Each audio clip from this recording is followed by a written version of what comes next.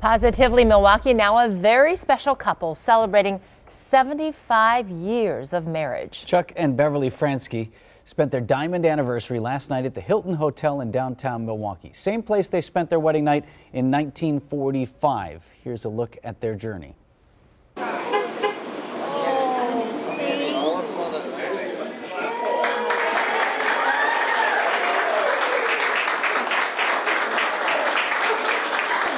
Joel to make it. All of us were worried about everybody during the war. It was a very stressful, hard time for everybody. This is our wedding picture. We weren't married there. I wouldn't get married during the war just in case. So we spent 6 years just going steady. It's a total of 81. And I still like her. Well, we spent 3 nights here. I thought that was really nice. This is the night we spent, 3 nights we spent at the hotel.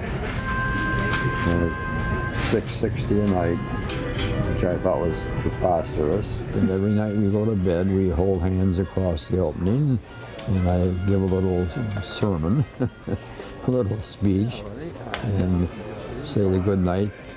We enjoy life. We just grew together. And isn't she pretty? And maybe you recognize Chuck if he's familiar to you. He is known and has gone viral dancing his way through every birthday video.